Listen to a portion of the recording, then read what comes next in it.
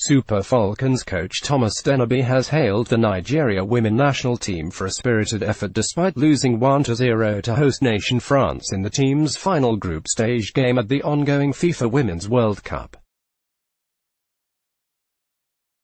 Dennerby, speaking in a chat gathered by www.brilla.net after the game, described the Falcons players as heroes, despite losing the game 1-0.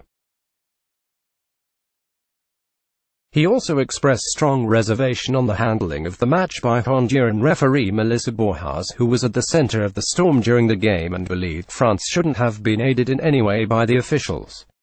"I wouldn't want to say anything about the penalty, else I would be sent home from here. My players are heroes and I believe France, being a good side, shouldn't have been aided in the game. Let's block ads. Why?